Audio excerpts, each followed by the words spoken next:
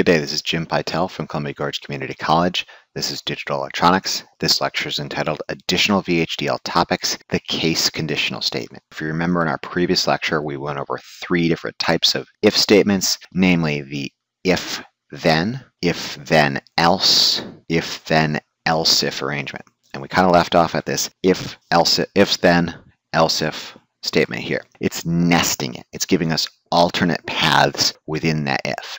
And if you look at it, it's ugly looking. If this, then that, else if, then this. And what we're trying to do is give ourselves an alternative to that ugly looking if then, else if conditional statement. And that's what's known as a case statement. All it does is kind of the same thing as an if then, else if nested ifs, but it just makes it a little bit easier to read and implement. And additionally, there is something specific to the case statement. We must account for all possible values that can be applied to this case block. And how we do that is with this statement others. Let's go ahead and describe how a case statement would do the exact same thing. So here's how a case statement would do the exact same thing. And notice how it's just a little bit easier to read here. And I've left something off here purposely. Okay, so we've got a process. In between the process, in the process we've got the sensitivity list, i.e. the things that make it tick.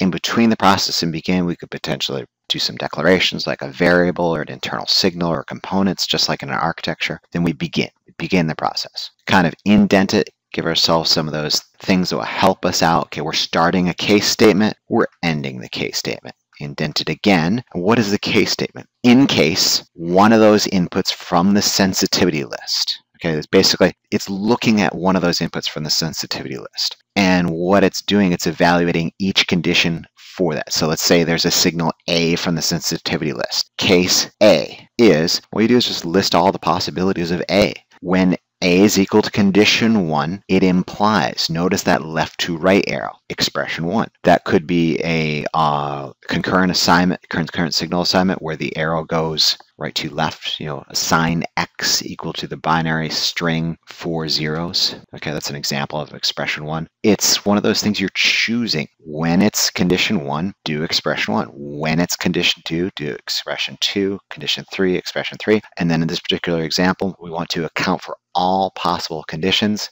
Case statements end with this thing called when others. All other possible combinations. If condition 1 is not met, if condition 2 is not met, and if condition 3 is not met, I have to account for all possible cases. It's when others. Do expression 4. So you don't necessarily need to account for all 4 conditions if the 4th condition can be just brought up and wrapped up as this others. So let's just do a quick example of a case statement application. In this particular case, it's a decoder. It's a 3-input decoder, and it's going to have 8 outputs. Change my mind. Let's not do a 3 to 8 decoder because that's kind of simple. Let's do kind of a special decoder application. This is kind of preparing you for the finite state machines which we'll be dealing with later. What is a finite state machine? It's something with a state that could potentially advance to the next state based upon certain input conditions and advance and regress and change. And we want to go ahead and decode that output. If you could think about this, what is that decoder? These could be 7 different devices. And we want an active low output on one of the 7 devices when the input A2 to A0 is that number. So when A2, A1, A0 is 0, 0, 1, it's 1, we want output 1 to go low and only output 1. You could think of this as like the start state for repetitive, some repetitive action. Activate motor 1.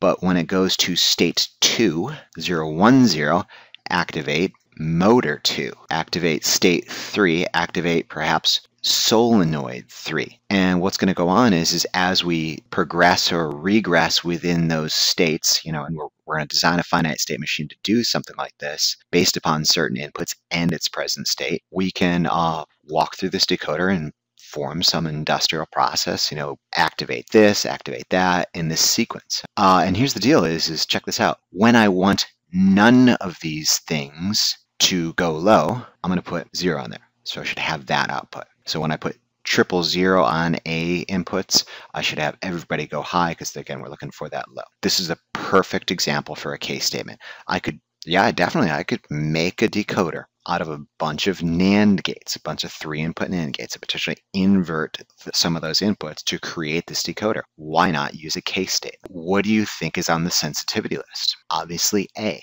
Okay, we're making a decision based off A. When A is 000, implies that X should get the string 1. When A is 1, it should get the string 6 ones with a 0, depending on you've defined X from 7 down to 1 or 1 to 7. So what would a case statement look like this? And again, you've got to remember that final statement, when others, you should go ahead and have basically you're closing out the whole case statement. So here's my example of a case statement, what this thing should look like. Okay, so here's my attempt at a case statement describing how this decoder should work here. And again, I've not finished the whole thing here. I've left something dangling. But what I'm doing here is I'm accounting for is what is my sensitivity list? Well, it's obviously A, that's my input. I'm going to begin that process, and then I'm going to end that process. Okay, inside that process, I'm going to indent. Okay, I'm going to start my case statement and a case block here. In case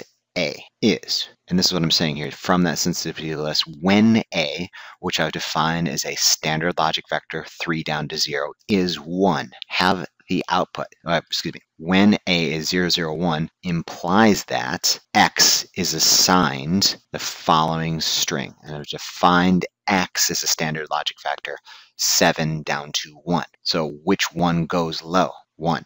When A is 2, which one goes low? 2. When A is 3, which one goes low? 3. 4, 4, 5, 5, 6, 6, 7, 7. So there's something out there that I have not included to finish up this case statement, when others. When others is kind of that catch-all statement. If there's unknown input on A, or potentially when A is 000, what do I want? What I'm going to do, I'm going to assign X to all ones. I'm going to put 7 ones. And there you go. So when others, i.e. when A is 000 or some unknown state, don't activate anything. The case statement is really, really neat. It's accounting for a lot of behavioral descriptions. In this particular case, a decoder here. We're going to make use of the case a lot in some later examples and labs.